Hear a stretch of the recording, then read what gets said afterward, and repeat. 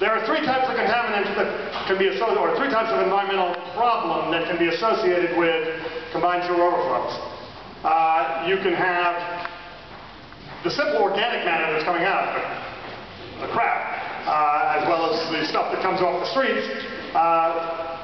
When it decomposes in the water, it takes away oxygen from the water. So you get a low dissolved oxygen condition, which means the critters can't live very well. That's one problem.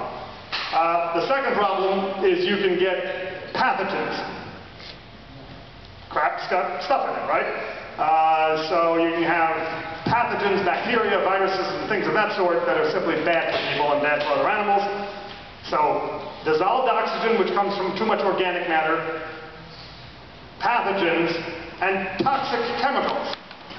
There shouldn't be any appreciable amount of toxic chemicals coming out of these combined sewer overflows or any of the storm sewers.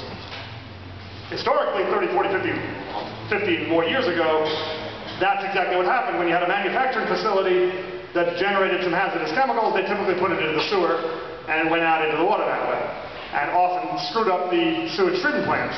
So there's a whole set of laws that are supposed to prevent that from happening. We will be looking at each of these. We are looking at, have looked at each of these to find out whether there is any toxic contribution still coming out of the sewer overflows.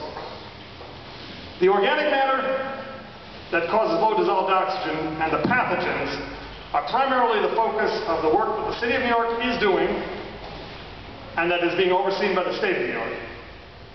We're not directly concerned with that. I mean, we are indirectly very concerned with it, but not directly. It's not our primary responsibility to see to it that that gets fixed.